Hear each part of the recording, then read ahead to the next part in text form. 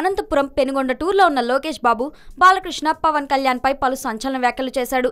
ఆయా వ్యాఖ్యలు ఇండైరెక్ట్ గా పవన్ కళ్యాణ్ అజ్ఞాతవాసిని దృష్టిలో పెట్టుకుని చేశాడని కొందరు ఆరోపిస్తున్నారు. ఆ సభలో లోకేష్ మాట్లాడుతూ, మా ముద్దుల మామయ్య హిందూపురం ఎమ్మెల్యే నందమూరి బాలకృష్ణ చెప్పింది నేను కల్లారా చూస్తున్నా.